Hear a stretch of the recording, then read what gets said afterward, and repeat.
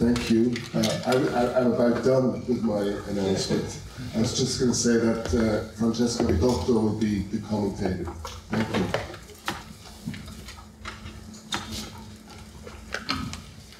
All right. Thanks for coming out this morning. So I should say this is all work in progress, and I'm still figuring out how I want to proceed. I also am fairly confident this was not the exact title I sent in, but it is more or less accurate, and the abstract is as I remembered writing it, so I'm presenting the paper I always intended.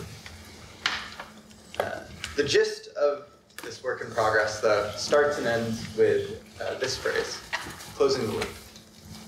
So we already heard a bit about this phrase yesterday. I'll be putting my own spin on it. In fact, this talk will be more or less divided into two parts. One part reflecting on the subject matter of quantum cosmology, and one part on this phrase and how I'm trying to relate it to work in quantum gravity phenomenology. So the connection between these two parts is my main offering to you today. And hold on, maybe a bit of a wild, bumpy ride. So just to put it up front, I submit that we should think of iterative, target-specific applications of space-time emergence, accounts in quantum gravity, as an empirically responsible way to leverage the familiar world as quantum gravity phenomena. And the mindset here is thinking in an empirically informed quantum gravity research practice. And then, it's a simple enough connection, work in quantum cosmology, I happen to think, demonstrates well what that sort of general suggestion amounts to. So that's the upshot for my talk. I'm not trying to sneak anything by you. This is the project. Thinking about how we study the quantum gravitational cosmos will, I claim, or I hope to claim, it'll win us a nice perspective on how to engage in empirically responsible quantum gravity research. Or at minimum, just how to feel better as empirically minded folks about the kind of research that already exists in the field. So, first part of the talk, reflections on the subject matter of quantum cosmology. And a good place to start us off is this nice big question. What is the topic of study we have in mind when we entertain quantum cosmology? So I've written what is quantum cosmology on this slide, but an equally appropriate question for my purposes is why quantum cosmology? What the quotes here indicate is that I'm asking, why is this a string of words that seems meaningful to us now? And moreover, it seems meaningful to us as something that's important to entertain. So a counterexample, right? A purple cow is a string of words that's meaningful, but it just doesn't feel like it's important to entertain. Mad cow, on the other hand, is meaningful and seems like it's important to entertain for a whole host of further reasons. So what are the reasons to entertain something called quantum cosmology? Answering that question requires confronting the first question, what is quantum cosmology? So we can go back to the original slide. But hopefully that little why digression makes sense. The issue at hand is, what is so inherently meaningful about the subject? All right, so one very old line of thinking goes like this.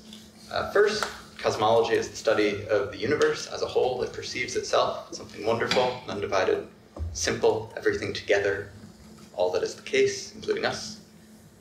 I want to preface what I'm about to say by emphasizing this isn't an outdated view. Something like it lies in the background of anthropologists' continued research use of the term cosmology today, particularly in conversations with marginalized indigenous communities that perhaps have their own reimaginings of their place at the center of a cosmos, at the center of a world. So the anthropological thought here is that our grand abstracted narratives of our cosmic circumstance, those are culturally significant.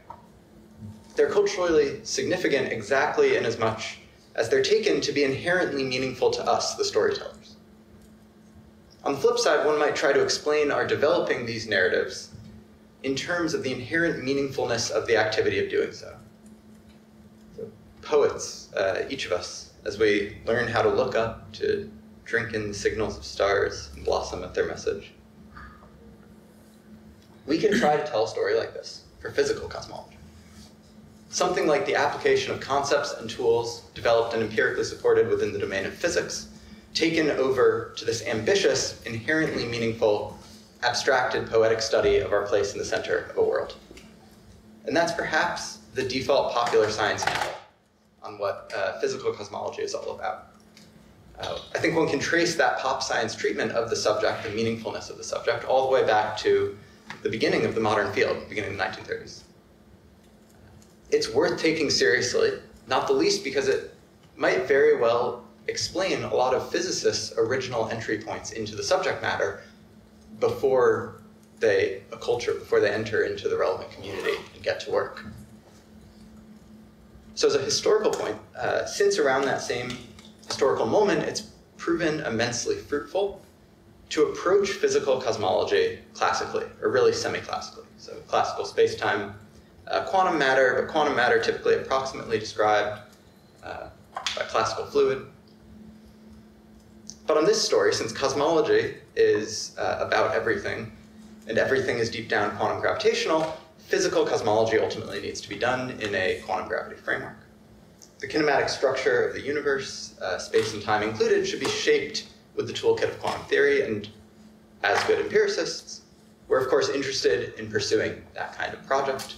And through doing so, through pursuing that kind of project, we subsequently track how preliminary conclusions we hook up to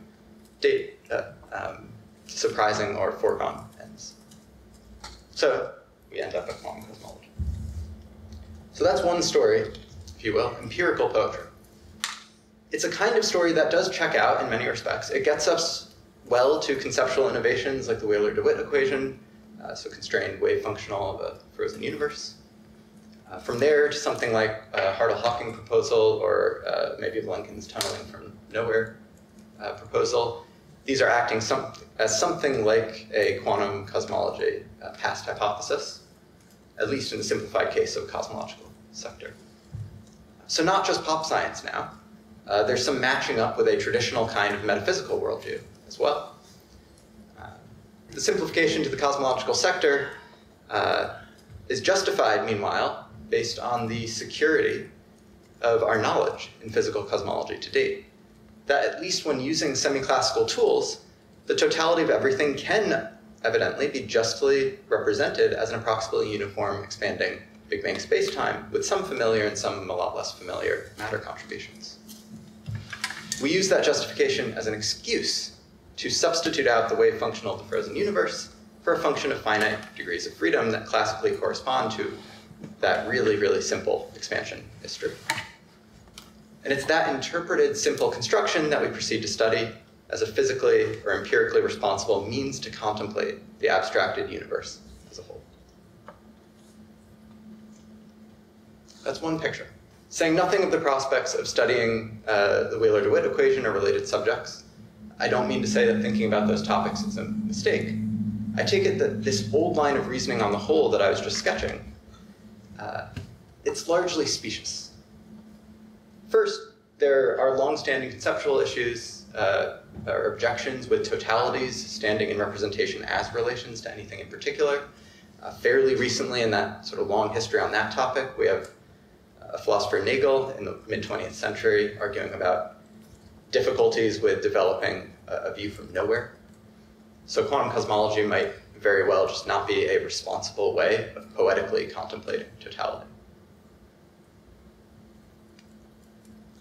In any case, I think complaining on general grounds like that is not a very encouraging route of critique. That's not how I'm going to critique the empirical poetry reading quantum cosmology. One reason it's not is that this kind of critique sets up recent projects in perspectivism or perspectival realism as natural ideological antagonists to quantum cosmology, and I don't particularly like that. I'd like to be able to defend both. I'm not going to get sidetracked explaining perspectivism here, but just to raise the basic issue, the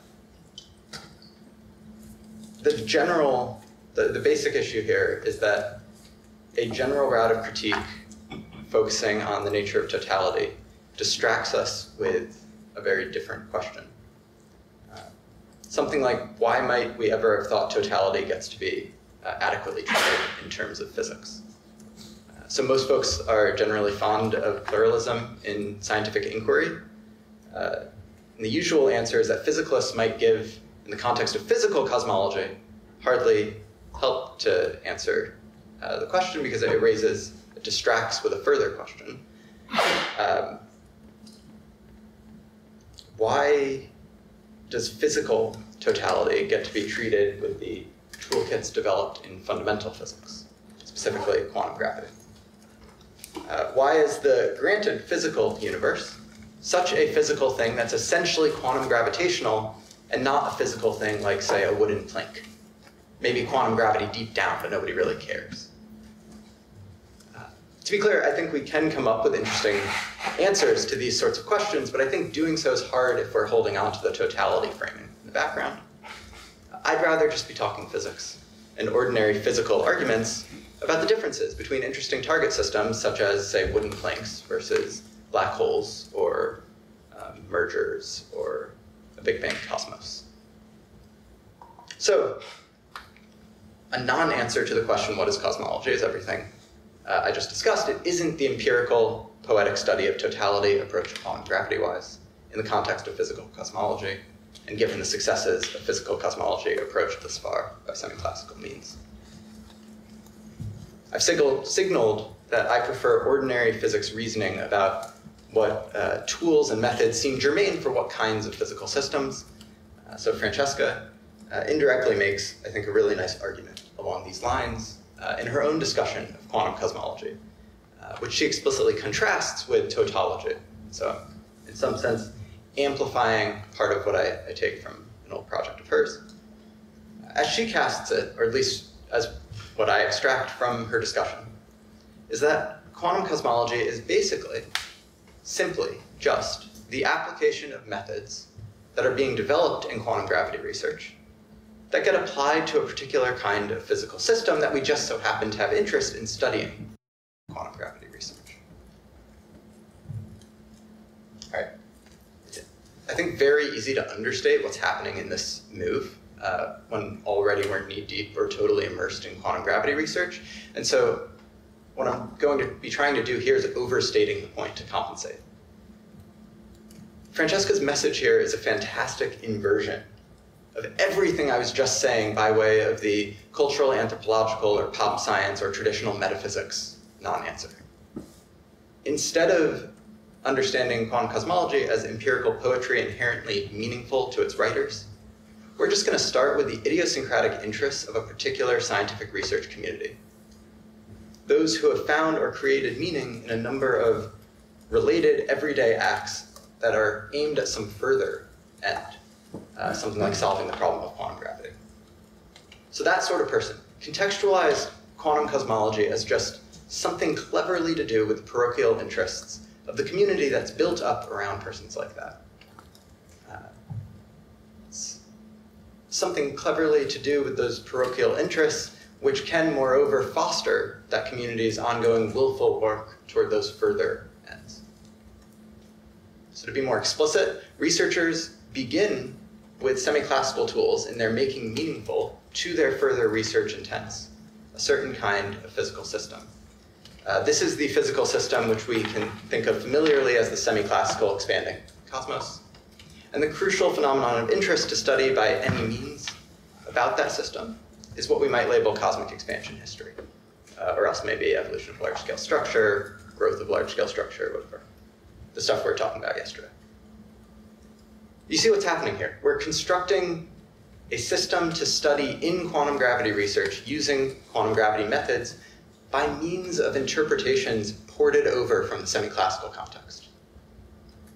Where we end up is that with those interpretational tools, we can associate the new quantum gravity system as telling us something about large-scale degrees of freedom evolving in relation to small-scale observers, according to a wonderfully simple dynamics. In other words, layering the world by frequency scales, quantum cosmology winds up the study of the big physical stuff relative to us often a physical environment, composed of the small scale or high frequency modes. We are the high energy participants in quantum cosmos, studying our low energy counterparts. So I'm not opposed to talking poetically, even if the point of the meaningfulness of the subject is not its poetry. So Francesca does not draw out that last point about the observer essentially living above a high energy cutoff in a momentum space description of quantum cosmos. But another way of putting this point is that the observer in quantum cosmology is schematized as small and yet totally smeared across space, utterly non-localized. The significance of the cosmological principle, the familiar cosmological principle in semi-classical cosmology, so spatial isotropy, homogeneity, no twist, that gets reinterpreted in this picture as an assumption that we can relate that weird, smeared, non-localized observer to the more familiar, high-frequency, spatially localized us in a principled manner. And the upshot is that quantum cosmology gets to be the study of a particular simple, well-behaved phenomenon, cosmic expansion history, relative to a schematic of the observer that is not so unreasonable, at least if we're happy to embrace something like the cosmological principle as an outgrowth of something like Copernican principle about how we draw statistical inferences from limited cosmological data. Right, so here's the idea. We have a system of low-frequency modes observed everywhere by high-frequency modes that carry clocks. Why quantum cosmos? Quantum cosmology on this story. The answer, as far as I can tell, is something pretty plainly stated. Well, in quantum gravity research, unlike in semi-classical gravity, there's no physical reason to treat our small-scale, large-scale split of the cosmos as anything other than conventional within the physical system under study, which is, again, this new thing, this quantum cosmos. So to summarize, what is quantum cosmology? Well, it's the semi-classical phenomenon of cosmic expansion history, or large-scale structure growth, only repackaged or rendered in a manner consistent with the quantum gravity of a small observer. I think this way of talking is immensely satisfying. It suitably diminishes the problem, or it diminishes quantum cosmology to one small interesting part of the problem of quantum gravity. A problem pursued by a particular community for further reasons in high energy physics. And it diminishes quantum cosmology to a small part of that larger problem by emphasizing a phenomenon that quantum gravity, given a particular schematic of the observer as high energy and maximally smeared across semi-classical space, that sort of theory of quantum gravity ought to be responsive to. That's a crucial point, in my view. The ought here, that quantum gravity ought to be responsive to this phenomenon. It doesn't exactly have to do with stuff out there in the world, per se. The world just is. Quantum gravity ought to be responsive to the world dressed up according to the semi-classical interpretation in virtue of quantum gravity researchers' further theoretical interests. Those are what entail a certain conventionality to the high-frequency, low-frequency splitting up of the cosmos, now rendered a quantum gravity target. So the meaning that they end up imbuing into their overall intention, creative work to produce something else, a future theory of quantum gravity, that's what winds up driving a fact of the matter that quantum gravity ought to be able to cover an empirically supported quantum cosmology. So let me take you through two takeaways from this inversion thesis, this inversion of the empirical poetic project of quantum cosmology to quantum cosmology done in the service of further parochial quantum gravity researcher-driven ends. First, quantum gravity phenomena are as large as we may conceive. How's this a conclusion? Well, given the inversion thesis, even the expansion history of the semi-classical cosmos relative to a high-frequency observer smeared everywhere through space, that can be rendered a quantum gravity phenomenon. And by construction, we can't conceive phenomena larger than that. But more than that, return to the language from the slide, we're taking a semi-classical phenomenon and rendering it or repackaging it as quantum gravity. I'm not being glib when I say that this cosmic expansion history thing is as large as we may conceive. The familiar terms from the monster apparatus of semi-classical gravity are what underwrite cosmic expansion history being big. Does anyone doubt that the semi-classical cosmos is supposed to let nothing else be larger? I don't think that's a deep point in itself. But it does immediately focus our attention to the lingering place for semi-classical interpretations as we get down into the quantum gravity research. If you'd like, the quantum cosmos is, semi-classically speaking, as big as could be conceived. We aren't throwing away the interpretational resources from the semi-classical as soon as we have a description available in the quantum gravity. So this is the bigger point then, at least some quantum gravity phenomena, and I count cosmic expansion history as one example, are just semi-classical phenomena repurposed. To say it more carefully, application-specific uses of the tools being developed in quantum gravity to discuss semi-classical spacetime emergence. They wind up, in successful instances, giving us empirical phenomena that the quantum gravity theory is to be beholden to. We understand those empirical phenomena in semi-classical terms, but we expect a theory of quantum gravity to do the heavy lifting. In other words, spelling out application-specific uses of space-time emergence stories to recover familiar physics, that counts as ongoing quantum gravity research, done in such a way as can be tightly empirically constrained by the world. Now, the second conclusion. I should mention my abstract had a third intermediary conclusion about UV-IR mixing disappearing in the recovery of these familiar semi-classical targets.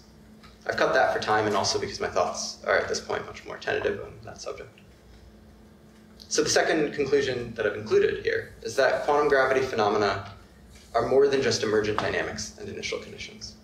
And all I mean by this is that the application-specific emergence accounts that I just majorly elevated in the empirical foundations of quantum gravity, those accounts require attending to a whole motley of ingredients off in the boundary against which we can associate some familiar empirically motivated dynamics with a space-time interpretation in semi-classical gravity regimes. This is a conclusion from the inversion thesis discussed above in the sense that we already saw one prime example of relevant ingredients off in the boundary. The emergence of semi-classical interpreted cosmic expansion history, that has to come by way of a schematic of the observer. That carried over intertheoretically in the right sort of way winds up shaking hands nicely with more classical conceptions of a high-energy spatially localized observer of cosmic expansion history. All right, so I said at the beginning that the other part of the talk will be about this phrase and how I'm relating it to quantum gravity phenomenology. First, this isn't a pun on loop quantum gravity. It could be if somebody else would like to make it one. Rather, I have in mind here George Smith's account of Newton's methodology, which he frames in terms of this rhetorical device, closing the loop. And here I should warn, as I teased yesterday, I'll be giving my own idiosyncratic take on closing the loop. Truth be told, I don't really know the origin of this idiosyncratic take. So George's paper came out when I was an undergraduate, like first getting into philosophy of cosmology during a thesis project with him. And so I remember talking with him about a draft of the paper. It's possible that the idiosyncrasies snuck in all the way back then, and I'm just going to be elevating like a pitiful undergrad way of approaching this subject. I don't think this is true. I think my own spin came later, but it's possible. So the idea of his closing the loop, the constitutive assumption really, is that what Newton did through his reasoning practices that led him to an inference about universal gravity was that he deployed a method. The application of this method amounted to him securing a universal 1/r² attractive force relation among bodies as something like a learned truth, or empirically informed physical claim about our Earth and cosmos. As Smith sets it up, physicists and philosophers were confused for a very long time about what that learning amounts to. They were confused about what it means to recognize that Newton, through application of his method, had secured the force relation as a learned truth. And they were confused enough that with the advent of relativity, it felt natural to conclude that Newton really hadn't secured any such thing, even though many of the hypotheses generated out of the theory had been confirmed in the intervening centuries. But concluding from the advent of relativity that Newton hadn't secured the 1/r² law was a mistake. The most stringent tests of the learned truth of Newtonian gravity are, after all, today's tests of general relativity. The theory that we understand to now underwrite the correctness of Newtonian theory in its appropriate regimes. So the philosophical project at hand then for Smith, for George, is to reflect on what is the method which we are assuming constitute Newton's reasoning practices. What is the thing responsible for Newton securing a piece of stable theoretical knowledge about the world around us, knowledge that persists even through radical theory change to today? And the hope more broadly is to learn something about what we ultimately mean when we say things like, we've learned something through the doing of physics research. That is, can we take the standard that we develop for what it means for Newton to have caused us to learn something through the course of his physics research, can we take that standard and use it to do epistemology of physics elsewhere? Can we apply our reasoning about method to help critique or improve the epistemic status of what's being done in other areas of physics, and ideally in contemporary physics? Can thinking of learning about physics in terms of researchers closing the loop in the course of their research, as Smith holds of Newton, can that help us analyze some of what's going on in contemporary streams of research? What, if anything, are we learning through physics research done today? So we heard a bit about Chris and Adam using the closing the loop account in early universe cosmology. We also heard it in sort of a negative deployment. I want to think about it in the context of quantum gravity, and I want to try to use the closing the loop account to get a positive message going as well. Nice symmetry. Because in some sense, the basic problem I'm wrestling with is frankly some dissatisfaction with the implicit logic at work in much of what gets done in research under the banner of quantum gravity phenomenology. So by making that confession, I mean to provoke, but I don't mean to offend, principally because I'd much rather be correct, it might not be, but I'd much rather be correct in claiming the quantum gravity phenomenology community as my kinfolk, should they be so welcoming. I think of myself here, in this project at least, as an empiricist, or an empirical philosopher, someone keen to understand how contemporary scientific research, through its being empirically informed, sort of mysterious phrase, how that amounts to us securing for ourselves learned knowledge about the cosmos and our place as participants within it.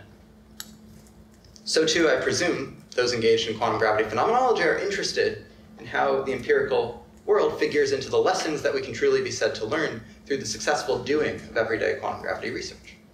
At the very least, they're the members within the larger quantum gravity research community who are interested in letting the world have a voice in the theoretical task at hand, providing an opportunity, say, for the world to push back in the community's ongoing production of sophisticated future theory. In any case, I'm dissatisfied. As I say, I'd rather it be that I'm kin with quantum gravity phenomenologists than see myself in opposition to them. In particular, it's with that mindset, not the mindset of an antagonist, that I meet with despair a certain common lore one sometimes hears about quantum gravity research. We heard it yesterday, in fact, in passing. So according to that lore, quantum gravity research proceeds largely unconstrained by physical data. I lament. What, charitably, could that lore mean? Surely, regardless, it can't be true, at least not entirely so. There's a community, my community, I want to claim, whose very existence seems predicated on the lore being false. So that's where my dissatisfaction began, me trying to get an almost ordinary language philosophy on the common lore. I gave a talk a couple months ago about how we might interpret that common lore, in what ways it's both true and false, appropriately interpreted. In fact, I believe I've made peace with the common lore, and some of that peace has necessarily made it into this talk, this project. And maybe you already glimpsed it in the first half of the talk. I did claim that space-time emergence accounts were a route toward a tightly empirically constrained quantum gravity research. Tight here explicitly in contrast with the largely unconstrained language that I used a moment ago in this to summarize the common lore.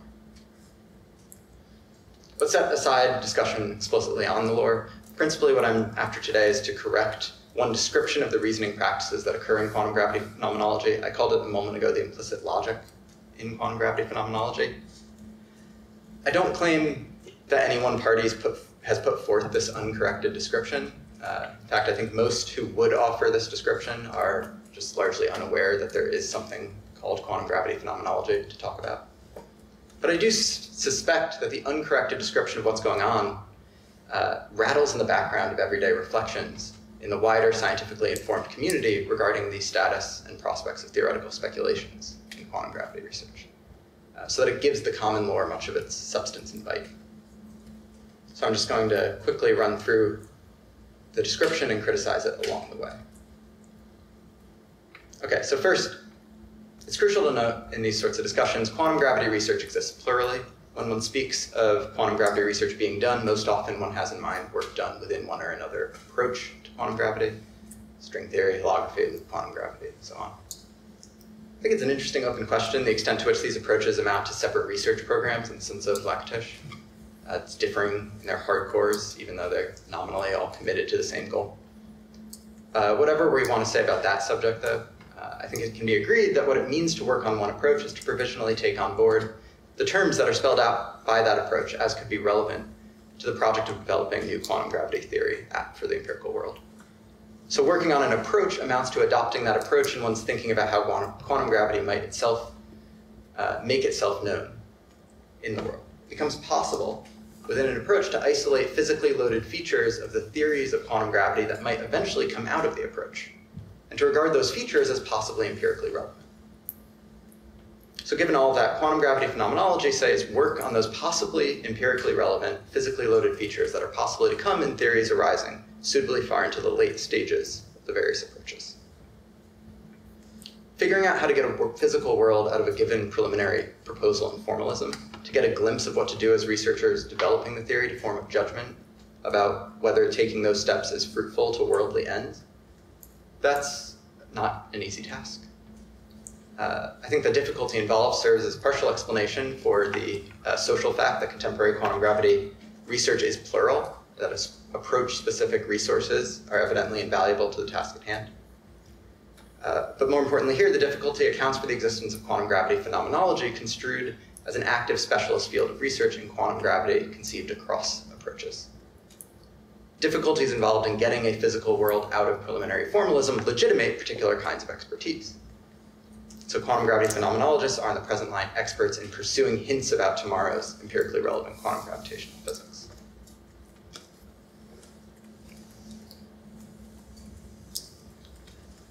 So in some sense, the description I'm giving here paints a picture that what quantum gravity phenomenologists get up to, how they use their expertise, is to generate hints about future physics, to sort of triangulate maybe within approach, maybe across approaches, these hints. You might worry that triangulating future truths through like current approaches might not be the right sort of triangulation argument. A phrase like barking up the wrong tree is a common phrase that's meant to counsel against this attitude.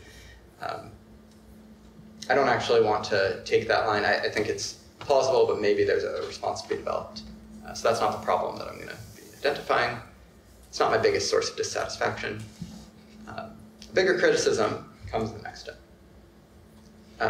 Through this sort of triangulation activity, hint studying within or across approaches, quantum gravity phenomenologists are generating for themselves and the wider quantum gravity research community some generic sense for quantum gravitational physics.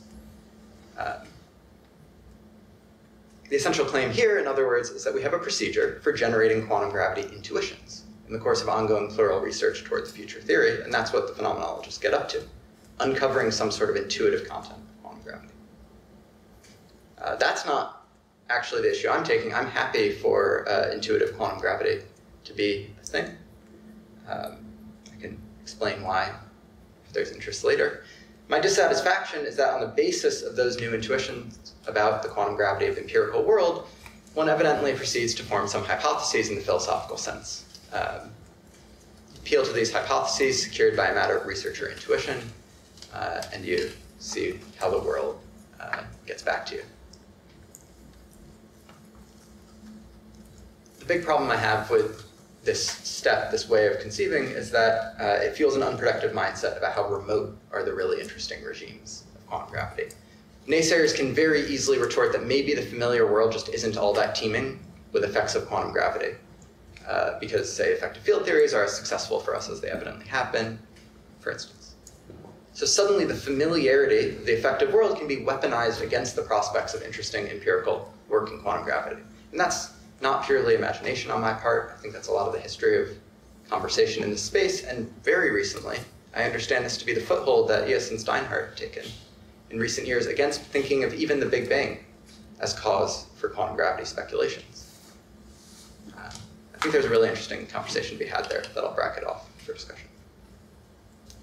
And the bigger problem, and these are related with this hypothetical deductive mindset, is something to do with the problem of unconceived alternatives.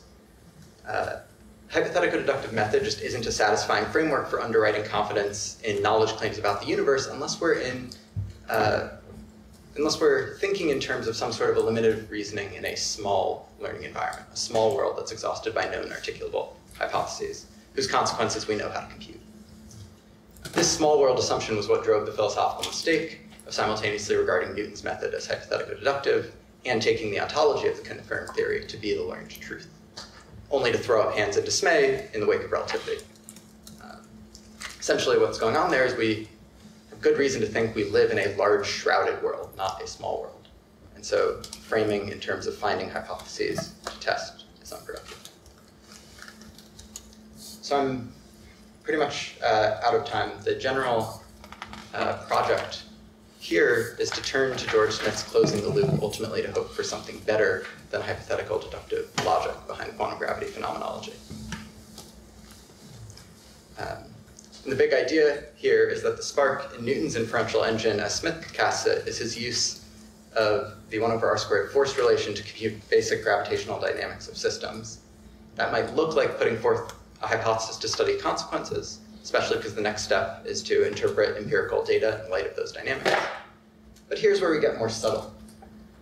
We interpret empirical data in light of those dynamics, we note marginal discrepancies in that data, and then we push through the same interpretation of a 1/r² relation onto those discrepancies as inferences to robust physical sources, which would be responsible for those discrepancies. And the upshot is that instead of letting the world test the theory, we embrace the theory from the get-go and ask whether the world so interpreted indeed turns out to have more in it than we at first thought, given the total data we've collected. Can the resources of the theory make sense of the discrepant data under assumption that there's more in the world than the familiar, more in the world than what we thought was there when we first started? So this is what strikes me as most striking, and I flag idiosyncratic to my view of Smith's proposal. The method can be construed as involving the creation of new phenomena out of the discrepant data, assuming the theory were true. So create new real phenomena for the theory now to save in whatever manner we expect theory to be able to save the phenomena. But crucially, the creation of the new phenomena goes by way of the physicists choosing to push through the interpretation of their very same theory, which on first pass just failed to be fit for modeling purposes. What you wind up with when you push this iterative mentality through is that evidence for the theory's success ends up being tantamount to learning something new about what is in the world, or what the world is ultimately like, and vice versa. Right. What does that look like in the context of thinking about quantum gravity? Thinking in terms of holding on to whole interpretive packages to iteratively create phenomena, thereby learning something new about the previously familiar world through the doing of physics research. That stands as a sharp competitor to the common setup I was walking us through a moment ago within quantum gravity phenomenology. We're not isolating quantum gravity intuitions within our cross approaches and just modeling consequences of the intuitive quantum gravity taking place in the familiar world. This approach, this method is active instead of passive. That's the point. The world, say, isn't teeming with quantum gravity, or worryingly, possibly not teeming with enough quantum gravity at all, ready to test our theories. To the contrary, the world is just providing the materials we use to create quantum gravity phenomena that get spelled out according to those theories. And that provides a check on the very same theories in the course of their development. So here's where I'm leaving you. A connection between the two parts of this talk. Take as the example, the worked example, the semi-classical cosmos, now rendered a quantum gravity phenomenon. Get the hang of it in the context of ongoing quantum gravity research. How the theory still in development can account for emergence of cosmic expansion history. But then, of course, we already have a rich record of discrepancies. Our entire theory of structure growth, for instance, is necessarily anisotropic. Likewise, over on the quantum gravity side, there are all sorts of places to go looking for iteratively robust sources in the quantum gravitational world of those discrepancies, getting off the ground a closing the loop strategy. Discrepancies due to significant corrections in the dynamics that stick around at the limit is one example. An actual dynamical evolution or initial conditions that are spelled out in the recovered low energy regime, another.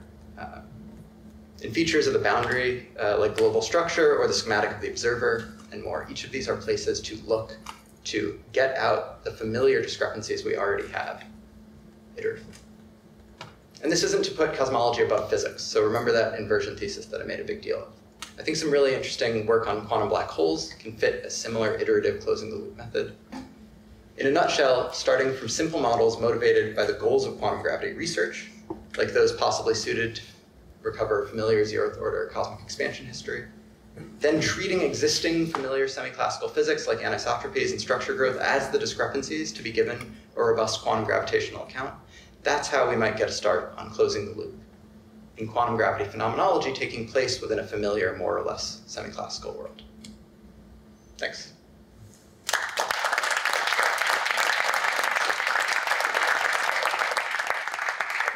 Thank you very much, Mike. Francesca.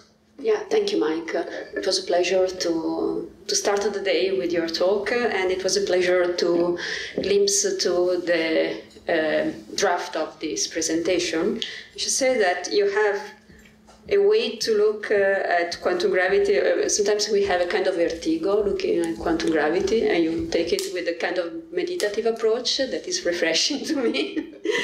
So here I want to play the pragmatic side and the more the perspective of someone who has the mandala path, so the hands on the theory, and in particular trying to do phenomenology with quantum gravity. I really like the part of your talk in which you were saying that our task is the creation of new phenomena by somehow pushing the interpretation of the theory. And this is a very powerful way to look at the work that we need to do.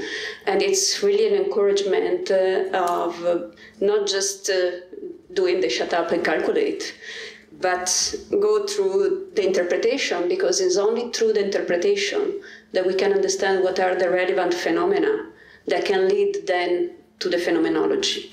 So this is somehow a way of stating in a nice philosophical manner a mantra that some people, like Carlo Rovelli in particular, has been repeating to our own communities on loop quantum gravity, but I think this is a general lesson. So to take seriously what the theory is saying, that is another way of expressing the fact that we need an interpretation. We need to make a cleanup of what are the fundamental elements in the theory, and then use this to extract a phenomenology.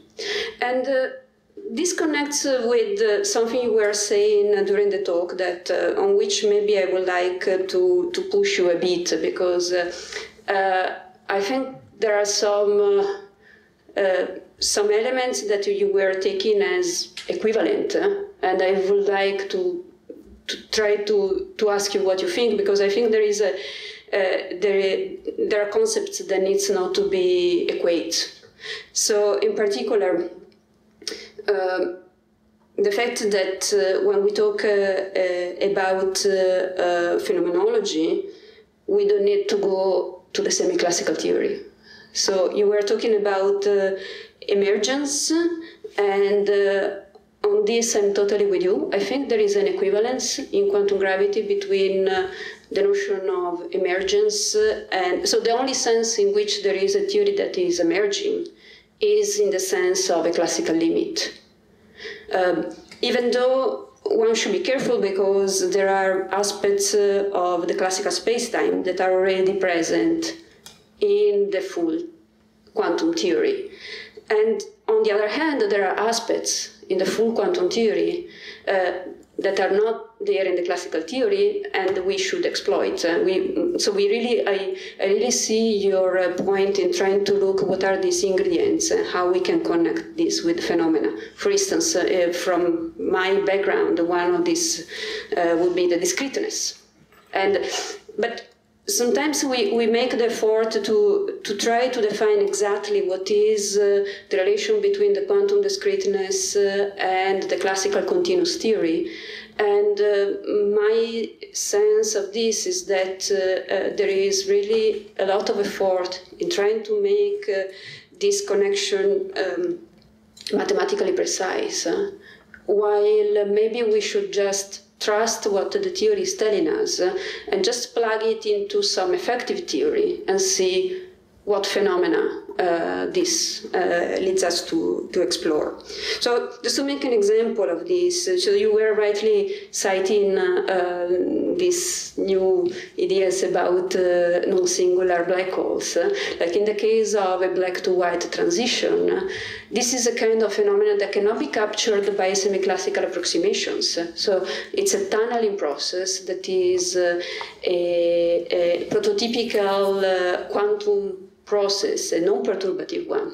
So as long as you try to express this, you try to understand this with semi-classical tools, basically, you don't see even the phenomena happening.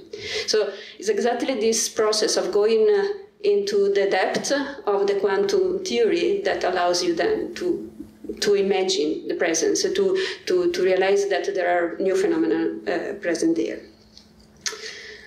I just maybe want to say a word regarding, one more word regarding phenomenology, because one thing that you said very clearly is that there is this lore about we don't have quantum gravity data. And I really think that is a wrong way. I think you share this feeling that this is a wrong way. This is something that we hear repeatedly, but it's not true in the sense that we do have data. We have a lot of data that are constraining our theories. So, for instance, of course, we have a theory of cosmological perturbations, and even if yesterday I was saying that there are a lot of parameters entering in understanding the theory from the cosmological side, but nevertheless, this brings us constraints on the kind of theory of quantum gravity we can work with. For instance, if in the early universe your theory is breaking Lorentz invariance, we'd already know that this theory is ruled out. So just to say, like Orava gravity, it should not be viable.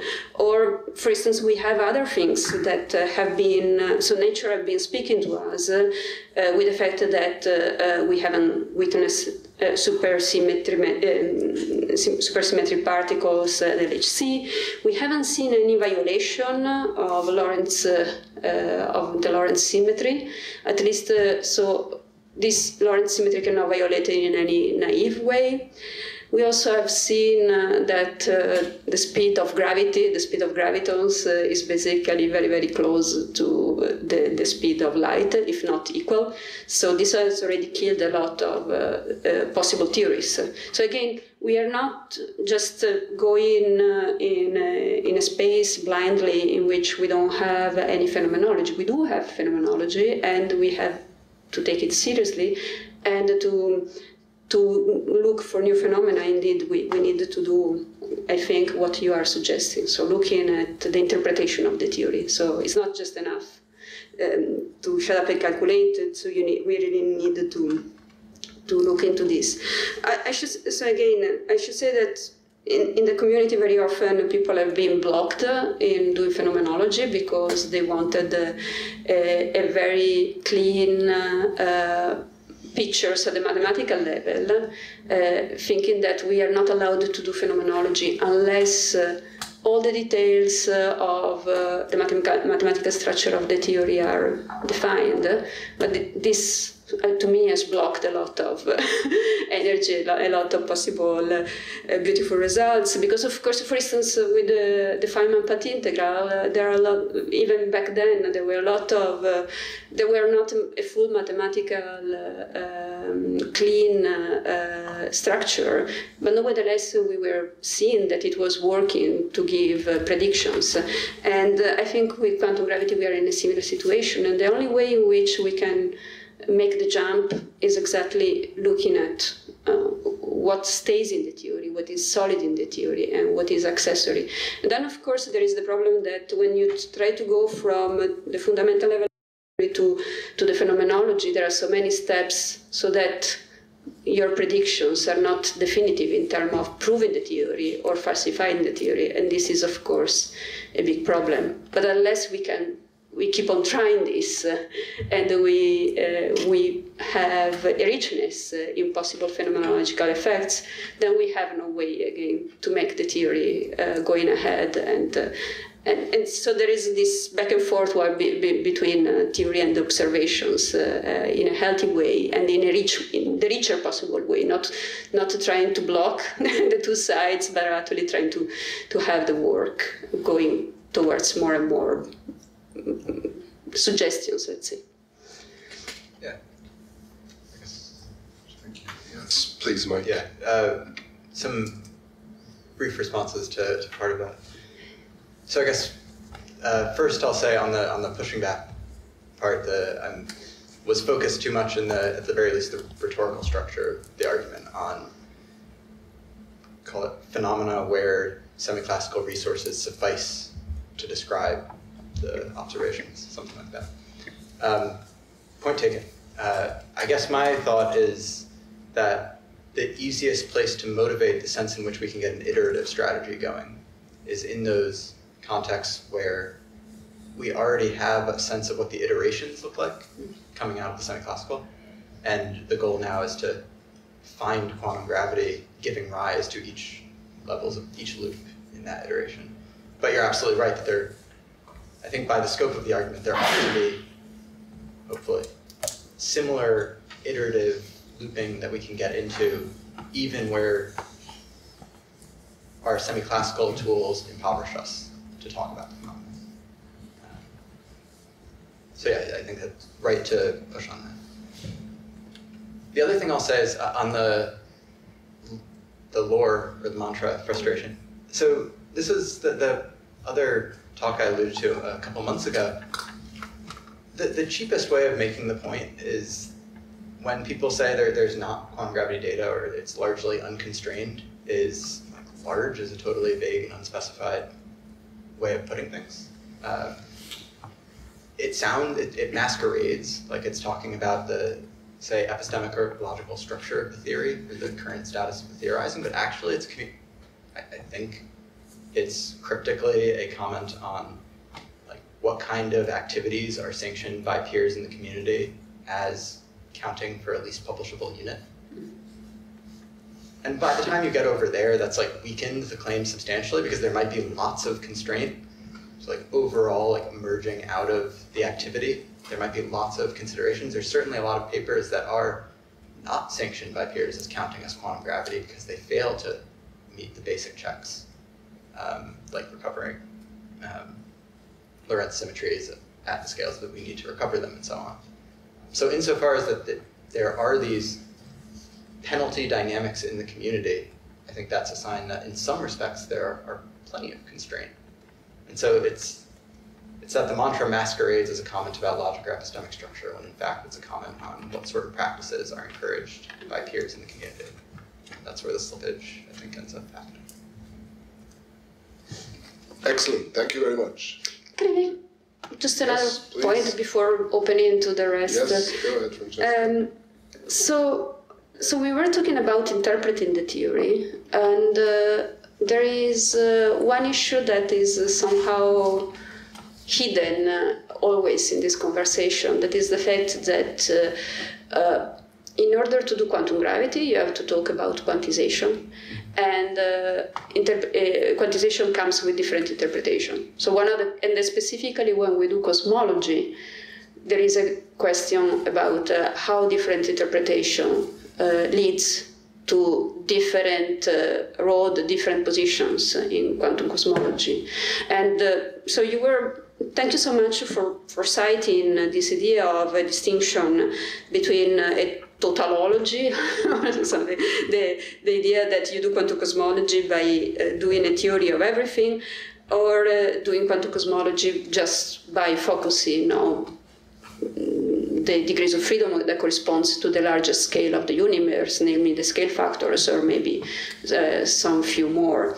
And I think there is something that is worthy to highlight at this point, because really taking one definition or the other amounts to which interpretation of quantum mechanics you have in the back of your mind. Because if you think that, and more than this, it amounts also of how do you think about gravity and space-time in terms of whether time is fundamental or not. Because so the people who are supporting the idea that you can do a theory of everything in the sense of a theory of everything that exists, that are some very good friends of mine, people that I respect a lot, like Sean Carroll or Liz Moulin. So are people that have an assumption in the back of their mind that is the fact that time is fundamental. So I think you were hinting to a very good point, that is the fact that there is a tension in the moment in which you think of this theory of everything with respect to a growing community thinking of philosophy of physics in terms of perspectivalism. But the thing is that these people thinking about the theory of everything think that in fact there is everything and time. So there is this one ingredient. So yeah, it's a point well taken that some moves that are going to be made in the phenomenology space even are going to be more or less sensitive to points of radical disagreement within the community. But I would say like almost the same is true just when you go across approaches. And so it's very easy to say that there might be a radical disagreement on like interpretations of quantum theory underneath it. There might be these radical differences of interpretation with letting time be just a primitive resource that you can make use of, say on your observer side. But also I would say there seem to be these radical differences when you're on an approach that's like built out of the legacy of S matrices versus you're in an approach that's built out of a legacy of Hamiltonian geo. Yeah. And so the sense in which certain kinds of radical divergences are different than others, I have less of a feel coming from outside as a philosopher that there's going to be an interesting difference. But very good work for philosophers will be exactly to be careful about the fact that these points of departure create a mosaic of the quantum gravity community that could be it's like putting different lenses. Because, for instance, people emphasize always the difference between perturbative and non-perturbative methods, like having string theory on one side and heavy loop quantum gravity and all this other community on the other side. But in fact, so you can also think that there is another distinction between people who think that there is a fundamental minimal scale, like minimal area or minimal length and so on. Then you would put loop quantum gravity, causal sets, and string theory on the same camp, and on the other camp you would have, say, causal dynamical triangulations as separate. So I think it would be very interesting, I don't know if there is any students who want to volunteer, to see how many different dimensions there are in this way of mapping the geography of the quantum gravity community. Yeah, taking really seriously this idea that when you consider quantum gravity across approaches, say, you're trying to tackle what plural inquiry on a singular subject matter amounts to. And maybe then you can really find what are the intersections, what are the ideas that are shared by all communities, and you can use them to look for some solid or more reliable phenomenology. That's the optimism. Yeah. Thank you very much. Lee Smolin, who's with us online, would like to ask a question. So please, Lee, go ahead. Oh, we cannot hear. Yeah. Can you hear me now? Yes. Yes, good. In this context, this is very interesting, but I wanted to know if the speaker had thought about relative locality in these contexts. And relative locality, if you want, I can characterize it, but it may be, I'm curious whether it's well known in your community. If you could say a tiny bit more, because there are at least two different senses of relative locality I can think of that in our community would be used. Okay, relative locality refers to a class of extensions of special relativity, where you try to realize the idea that there are two preferred constants, the speed of light and the maximum speed, say, the light will travel. So for example, you discover that you can preserve two constants, and the new one is the ratio of the Planck energy to the energy of a particle. And these lead to different energy relations and different predictions at high energy. And as the last thing I'll say, the data, although this is not very well publicized, the data on neutrino, high energy neutrino scattering at ice cube seems now to support the relative locality prediction over the standard special relativity prediction. Yeah, so the only intelligent thing I can say on this is, I guess maybe a cautioning that I'm committed to making, whether or not it should be a caution, is whether we're thinking about relative locality as you're using it as a hint that we've somehow globbed onto about how we're going to understand the world once we have an empirically satisfying theory of quantum gravity, versus if it's the kind of result that's falling out of some common core, kind of what Francesca was just getting at, of considered across approaches with their fully loaded interpretations. At least some of these approaches can all simultaneously treat this as a feature of their ongoing research. And so that's the difference I would plug in. The language that you're using to describe it sounds very naturally like this is a hint about how we're going to understand the future to be. And I'm in this closing the loop setup trying to push against thinking in terms of what hints do we have, and pushing more how do we use the world in an ongoing research program. Okay, that's clear. Certainly I'm in the first group, but Sure. Other people who play with these theories are in the second group. It's pretty complicated. Yeah, the meeting in the middle is interesting. So you might say like approach neutral attempts at uncovering quantum gravity. To what extent that's itself just another approach versus committed to a different kind of methodology is, I think, an interesting question that I don't, at this point, have much intelligence to say. Okay, well, thank you very much. Okay, great, thanks. Are there any other questions? Sakshi. Well, thank you so much for your talk. I think a part of my question might have started to been answered with your qualification to Francesca, and you keep mentioning that this is supposed to be an iterative process, so maybe expanding on that will help. But it seems to me that based on your inversion methodology, where you start with semi-classical gravity and then you use that to motivate what kind of quantum gravitational phenomenology should come out, it seems to me there's what could be an intractable challenge, because semi-classical gravity isn't a framework or a theory with consensus behind it, especially because it gives rise to a host of paradoxes, one of which we'll be talking about tomorrow. And as a result, there's a lot of disagreement and controversy over what the boundaries of semi-classical gravity are, how much of GR is included, how much of Q of T is included, or what novel semi-classical features come out of the attempt to meld the two.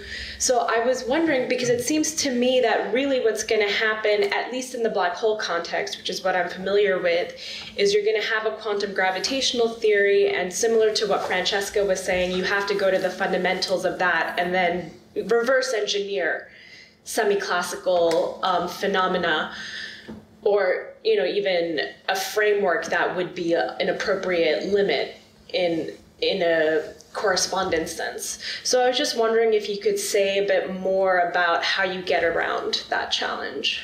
Yeah, so first, I'm being fast and loose in a way that might invite fair criticism with, I think I used the phrase, like, the monster apparatus of semi-classical gravity at some point. I'm playing fast and loose with tools, techniques, suite of methods or strategies, and theory. One instance of being fast and loose with this is, like, maybe this is a very weird idea to me, but like uniquely my idea, and nobody else would espouse this, but I think paradoxes are a part of the toolkit that we get in semi-classical gravity. And so I think, to some extent, recovering paradox is itself a fruitful activity to be going on. More fruitful than that is then recovering everything just slight of paradox. And then you get to say something nice, like, oh yeah, what we've learned about the world is that the suite of methods, the particular sub-part of that suite of methods we were using that was giving rise to paradox was misguided in a very particular way. This would be something like, we want to solve paradoxes in the course of the ongoing research. And what it means to have solved them is to have learned why, in retrospect, there were some restrictions that we didn't realize on the use of these tools in these astrophysical contexts. That would be one way in which, to demonstrate how fast and loose I'm being with leveraging the interpretive resources of semi-classical gravity, that even paradoxes are going to count as interesting building blocks. Dominic. Hi, thanks. What a lovely talk. Similar to Sakshi, I mean, you talk, I think, rightly about how quantum gravity does have a lot of empirical constraint, but a lot of the constraint which gets most discussed in the literature seems non-empirical, in the sense of recovering the Bekenstein-Hawking entropy law, which is totally theoretical. We have no sort of empirical access to the fact that we think that's true because we don't think Hawking radiation exists, and you might not assign Hawking radiation might not exist, we have no empirical access to it, and then you fall down that rabbit hole. So how seriously should we take the word empirical in that? How much are we happy building theory, top theory, without ever making empirical contact? Because it seems a lot of the constraints aren't actually epistemic yet. Yeah, so the unsatisfying, like, cheap retort here is something like, we're not really engaged anymore, at least in philosophy, with trying to separate out theory statements from observer statements, or empirical content from theoretical content. And I worry in a charge like how you just articulated it, that actually all that's going on in the background is that you are making use of some shared implicit sense that we can split off, and we can underwrite the truth of a claim that most of the work is not empirical, in virtue of it using the claims that are on the theory side and not the empirical side. I say that's like cheap and unsatisfying because you might very well think, well, we don't know how to do it, but there is sort of a principal distinction here. The slightly less cheap response is, I don't have a good grip myself on how our feelings of the empiricalness of research should erode as we put theory on top of theory. It seems like the empirical world is still in the background here, right? Like, people who embrace entropy arguments in black holes, like, see themselves as engaged in an empirical project, generally speaking. And so the force of the objection, or the force of the worry, as you're articulating it, ends up, I think, resting on something that I just don't have a good grip on. Just like how confidence erodes as there seems to be more and more distance from the originating empirical concerns. But it's I think, a good question to ask. I just don't have a good grip on. Raymond. Thanks for the talk, Mike. It's very interesting. So I read some of your other work in creativity in science, and I was wondering if you thought, this is super open-ended question, by the way. I'm not particularly trying to push back or anything. I was wondering if you thought that this methodology you're talking about here has any relevance for creativity in science, or in particular creativity in quantum gravity research. Yeah, so here's a metaphor, a metaphor in my mind that I have no idea whether I would defend it as a thesis, but it's definitely echoing. So when I was doing one of these creativity projects, I got really into an aspect of Carlo Rovelli's view, developed in the physics needs philosophy, philosophy needs physics thing. And part of the thing that I latched onto in this was this idea that we should think of incremental steps in theoretical research, or scientific research at large, if we're going to be ambitious in the scope of this, as like charting off in creative, incremental ways from where we are, and that the charting out strategy can wind us up in some pretty inconceivable spaces, but that's just like part and parcel of the project. And that certainly fits nicely, metaphorically, with some kind of iterative strategy. And just as a general rule, iterative strategies are plans, not strategies. You commit to them, and they unfold, and you wind up in surprising places. So there's a connecting metaphor. It might not make it to a full thesis, because both sides of that are model-dependent metaphors. What does the space look like that you're incrementally charting out into? What is the kinematics of the iteration, of the time-dependent iterative function that you write down? These things just might not play nice with each other. Last question for us, please. Thank you very much for that, Mike. So I have a question that relates to trying to get clearer, I think, on your sense of the role of the observer in quantum gravity research. So you had sort of two senses that you were describing that I could pick out. One was this kind of distributed sense, and one was a more local sense. And when it's the case that I'm thinking about the role of the observer in the context of cosmology, there's a kind of similar distinction that I draw, that the literature draws, between a kind of third-person point of view and a first-person point of view. And I was wondering whether the distinction that you were drawing maps onto that kind of distinction in cosmology. So it does in a very limited way. The very limited way is that the third-person view, the third-person observer, is, in my accounting, a convenient fiction that we use to interpret domain-specific targets under observation, where observation can mean very different things in like a quantum information lab than they can mean in astrophysics. And that there's a convenient fiction of a third person that is what you're using to interpret results. That's the like thin connection. The slightly enlarged one is just to reiterate in a slightly different way what I meant by these two different observers in the quantum cosmology case.